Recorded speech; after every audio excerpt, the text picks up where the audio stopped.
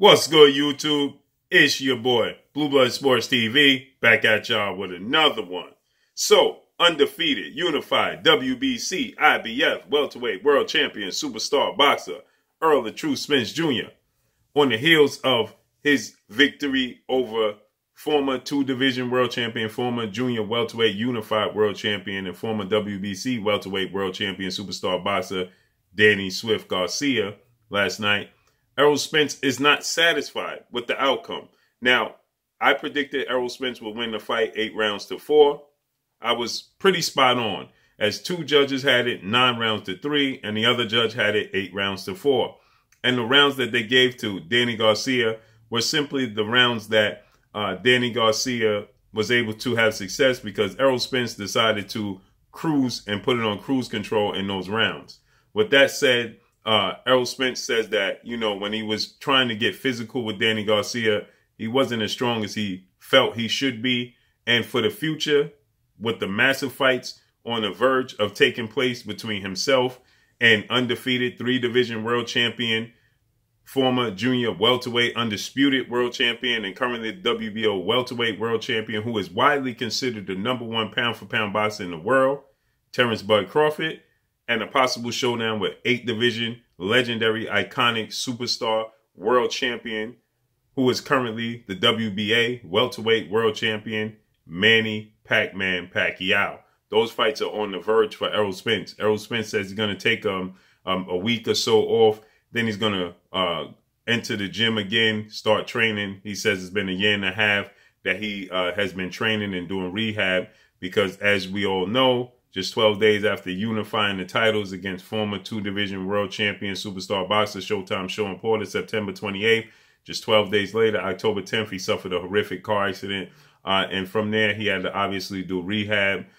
He had to get his body back in position to be able to train for the sport of boxing. And then he's been in training camp. So he went right from doing rehab, recovering from the accident, to right into a training camp. So he says it's been a long 1.5 years for Errol Spence Jr. And he said he's going to take a week or so off, just enjoy his family, enjoy the fruits of his labor. But he says he's going to do it in a whole different manner than what he was used to doing. He says that now he's going to go buy some more chickens and pigs and things of that nature because he bought land and a farm and horses, right? So he says he's going to invest in that. With that said, Errol Spence stated that he wasn't happy with the outcome. He says that he could easily outbox his opponent. He says, but he gets bored in doing so. He says when the fight with Sean Porter, he knew from the first day he stepped in the training camp when that fight was made because of the style of Sean Porter. And Sean Porter was saying that he hadn't physically been tested. He said from the first day he stepped in training camp, he knew he was going to fight Sean Porter in the inside the entire fight. He wasn't looking to box. With this fight with Danny Garcia, he was mixing it up. At times, he was putting a lot of pressure on Danny Garcia, trying to walk Danny Garcia down. He was landing big punches, but he never really, truly hurt Danny Garcia. He never had him in adversity, but he was definitely clearly winning and landing the bigger punches. He was doing a lot of, you could see a lot of effect from his workload on Danny Garcia's faces. His left eye was starting to close. It was swollen. So he was definitely accurate. He was precise with his punches. He definitely was strong, but not as strong as he wanted to be. A lot of people call for Errol Spence to, rekindle his relationship with his strength and condition coach, Blue Ray, right? Blue Ray Fitness is a famous strength and condition coach. And Blue Ray, had Errol Spence leading up to the last time I think Errol Spence said he used Blue Ray and his strength and condition coach was the Lamont Peterson fight. And you can see a huge difference in when Errol Spence went to the UK and defeated former IBF welterweight world champion superstar British boxer Special K Kell Brook in hostile environment in the UK and United Kingdom, when he ultimately broke Kell Brook's eye socket, his orbital bone, and stopped Kell Brook in the 10th round of their fight. And the same version we saw against Lamont Peterson when he was just too big, too strong for Lamont Peterson. But he said he eventually stopped using Blue Ray Fitness. He stopped using his strength and condition coach. And he says that he hasn't been using nutritionists as well. He said he neglected those areas of his training due to the fact that he feel like he could, cover those areas in his own with himself. So now he said that, after the victory, after the outing against Danny Garcia, he noticed a difference in his physical strength. So he stated that now he is definitely going to reconnect with Blu-ray, his strength and condition coach, and he's going to hire nutritionists, help him prepare for these massive fights that he has on the verge with Terence Crawford and Manny Pacquiao and whomever else he faces in the upcoming year 2021 and 2022. And he's definitely going to need that because he has plans to move eventually to 154 and 160 to challenge the likes of 4-division world champion Mexican superstar boxer Saul Canelo Alvarez. If he plans to do so, he's going to have to be at the best physical strength and physical as he possibly can be in his entire career, because Canelo Alvarez is nobody's walk in the park. Canelo Alvarez is very, very strong. Now, Errol Spence has physical advantages over him as far as he has a longer arm reach. He has, he's more athletic. He has the advantage in the athletic department. He has quicker feet, quicker hands. But in the strength department, they have about the same IQ, ring IQ. They're both very, very smart in the ring. They're both very, very precise. They're both very, very accurate. But, in the strength department, Canelo Alvarez has the advantage there. He's the bigger man. Obviously, he fights at 168. He even fought at 175. So he's definitely the bigger man, the stronger man. And Errol Spence is going to need every bit of strength and condition training as possible to prepare him for these fights. Even in the fight with, Terence Crawford. Terence Crawford has a wiry frame, but Terence Crawford is very, very strong. And Terence Crawford has 5 knockouts in a row.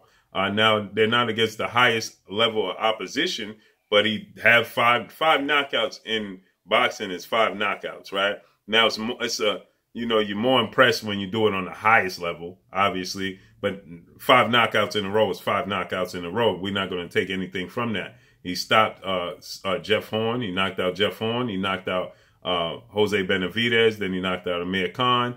Amir Khan essentially quit in that fight. But he stopped Igor Kavalauskas, and then he stopped more recently, November 14th, in his last fight, his last outing against the same version, against a different version of Kell Brook, but it was Kell Brook, right? And so Terence Crawford is very, very strong. You see all his opponents are hesitant to mix it up with him in the inside. Igor Kavalauskas tried to do so. He even had success. He hurt Terence Crawford. He unofficially dropped Terence Crawford in the fight, but Terence Crawford still was the stronger man. And Igor Kavalauskas looks very, very strong, right? He has a strong frame. But Terence Crawford is a very, very strong individual. So if Errol Spence, like he stated, at times you could see when he tried to out-muscle and out-strength Danny Garcia stood his ground. And seemingly at times it looked like Danny Garcia was the stronger man on the inside. And we know Danny Garcia fought at a smaller weight class. He started at junior welterweight. So with that said, Danny Garcia is a strong guy. He sits down on all his punches. And you could tell he definitely has a lot of physical strength. But most people felt like Errol Spence was the stronger guy, and it just didn't show. It wasn't overwhelming, right? He usually overwhelms people with his strength and his size, but that wasn't the case with Danny Garcia. Danny Garcia stood his ground, and he looked as strong, if not stronger, than Errol Spence. So I understand where Errol Spence is coming from. If you're going to be able to close the show in the fashion and the manner that you're looking to, if you're Errol Spence, he's looking to close the show. He said he wanted to physically and mentally stop Danny Garcia. That wasn't the case. Now, he was putting a lot of pressure on him. He was very accurate and precise with his punches, but that wasn't the case, right? He wasn't able to do so. I didn't expect him to. But to go into a Terence Crawford fight, that may play a part. You're going to need every tool in the toolbox and every advantage possible to be able to defeat Terence Crawford and vice versa. Now, when it comes to Manny Pacquiao, that's not the case. The version of Errol Spence that showed up last night against Danny Garcia he's strong enough to beat Manny Pacquiao. Manny Pacquiao is not the biggest guy in the world. Strength is not his game. It's not his strength, pun intended. And Manny Pacquiao, is a quick guy. He's versatile, right? He's very athletic. He has very fast feet. he's unorthodox, right? So he gives you a lot of different angles, a lot of different looks. So when you look at it from that standpoint, you don't truly need that for Manny Pacquiao. But if you want to close the show, you want to end it in dramatic fashion and, you know, make a statement against Manny Pacquiao, then strength and condition and nutritionist is the way to go, right? You can't do it all yourself. Errol Spence made it abundantly clear, I can't do this anymore by myself. You can't do everything on your own. So I'm going to, you know, hire a nutritionist, and I'm going to reconnect with my strength and condition coach for these big fights in the foreseeable future. That's great news. We already know he stated that after suffering that horrific car accident, that he rededicated himself to the sport of boxing. He understands what's at stake. He understands what he could have lost or what his family could have lost, right? So he says that, you know, he's found a new appreciation for the sport of boxing and what the sport of boxing awards him in his personal life to be able to feed his family and take care of everybody. So, you know, with that said, he says that he's going to be disciplined. He's not going to celebrate as he used to. He says that he's not going to balloon up in weight in between these fights. He's definitely going to get back in the gym within a week or 2 weeks. So he stated that there's no way I'm going to let myself get out of shape like I used to. I'm not looking to have these weight loss camps where I couldn't work on my strategy and be strategic in my training camps. I was focusing on having to lose weight. So he says that he's looking forward to hiring a nutritionist and reconnecting with a strength and condition coach, Blu-ray Fitness. And he's looking to make a statement against Terence Crawford, Manny Pacquiao, and whomever else he faces in the near future. So I can't wait to see how this all turns out. But drop a comment in the comment section. Let me know what y'all think. Y'all already know what it is. It's your boy Blue Blood Sports TV. Hate, like, comment, and subscribe. If you haven't subscribed, hit the subscribe button, hit the like button, hit the bell icon to get all the new notifications. Follow me on Instagram at Blood Sports TV, all one word. Y'all already know what it is. Shout out to the entire LDBC. Shout out to New Media. Shout out to Black Media Raw. Make sure you like and share these videos. That's all I got for y'all. Peace.